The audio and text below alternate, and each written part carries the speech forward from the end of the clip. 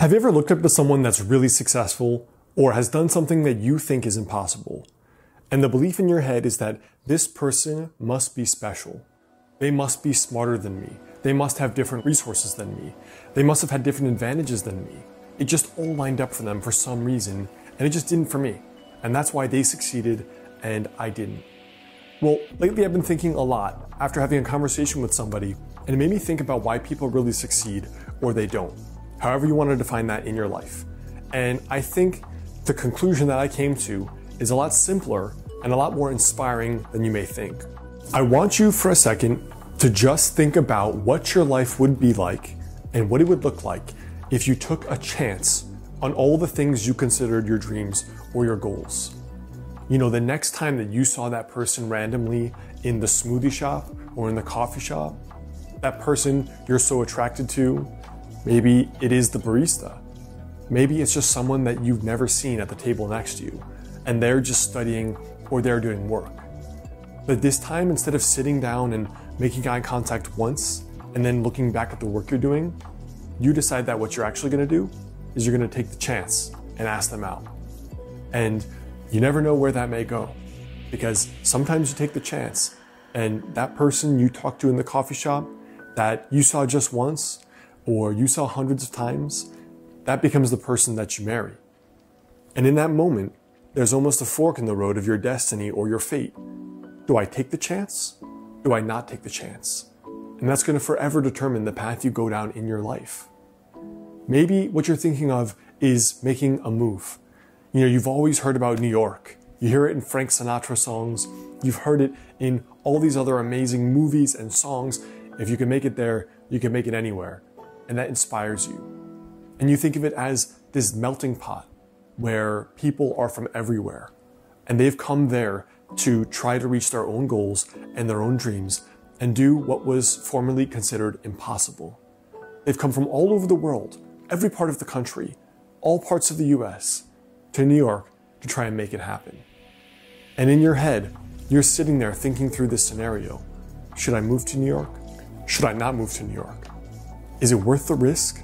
Should I take the chance? But what you can't see is that maybe when you move to New York, not only does that job line up the exact way that you wanted, you meet the best friends from all over the world, you meet your dream person, and New York becomes an essential part of your hero's journey and your life story that you never could have predicted before. But all of this is happening in your head, because in your head right now, you're in Middle America, or you're in Australia, or you're in Europe, and you're thinking, should I really move to New York? And right there, you're at that fork in the road. Do I take the chance? Do I not take the chance? And that will determine and seal your fate. Maybe what you've been debating about is something smaller. Maybe it's just, do I take up that salsa class locally? I'm a nerd, I'm awkward, I don't want to go alone. But in your head, you're thinking, you know what? My day job programming is pretty mundane. And it's okay, but it's not that fun. And maybe if I take the salsa class, it'll just be 1 or 2 hours a week. It'll be something fun, something that's new, something in my body, something where I'm just laughing. There's no goal. I'll meet people. It's something physical. It's not all in my head or on a computer. And maybe if I get good enough, my Friday nights, instead of at home in front of the computer, will be going out to these Latin clubs and living it up and having fun and doing something, again, that's in my body, not something that's in my head and something that's just occupying time, filling space in my life, but something that really makes me feel alive.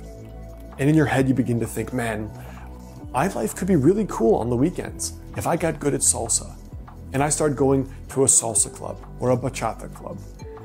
But then you zoom back into your present body in reality and you're thinking, me do salsa? I mean, I have no rhythm. I've never done this. I'm kind of overweight. I'm kind of awkward. I don't want to go alone. This is weird. I'm not like a dancer type. My friends ask that I dance. It's kind of awkward. And again, in that moment, you have the choice. Do I take the chance on something new that could change my life in an unknown way for the better? Or do I take the other fork and I stay the same? And for those of you I know that want to be writers or want to write a book, the same thing may happen to you, where you think of all the potential. Man, wouldn't it be amazing to go to Paris, just for a few weeks. Pick a little coffee shop or cafe and just write. Write about whatever I wanted. Write my life story, write a novel, write a fantasy novel, write a how-to book, write a list of the things I wish I knew in my 20s.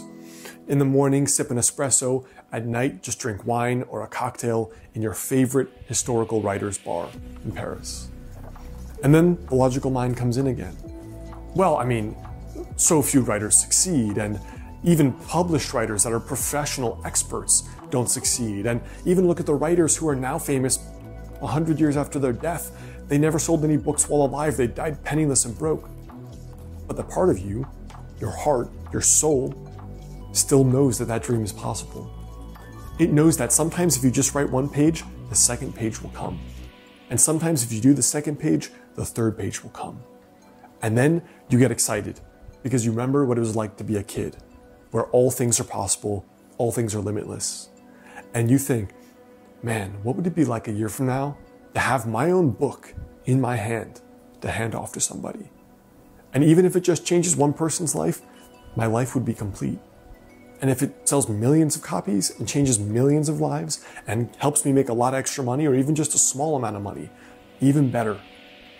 And then you're faced with reality yet again. Do I take the chance on that dream? Or do I choose to remain the same and let that seed die within me?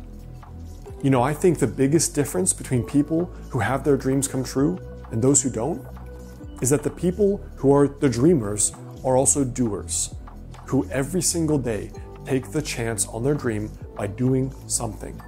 And regardless of the risks, regardless of the fears, which are mostly in our head, regardless of the fear of our friends not liking us changing, every day they take the chance. They always take this fork in the road.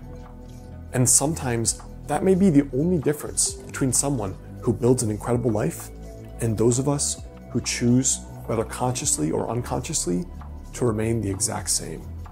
So I want to ask you today, are you going to take the chance on your dream every single day? Or are you guaranteed going to stay the same? Because in reality, those are your two options.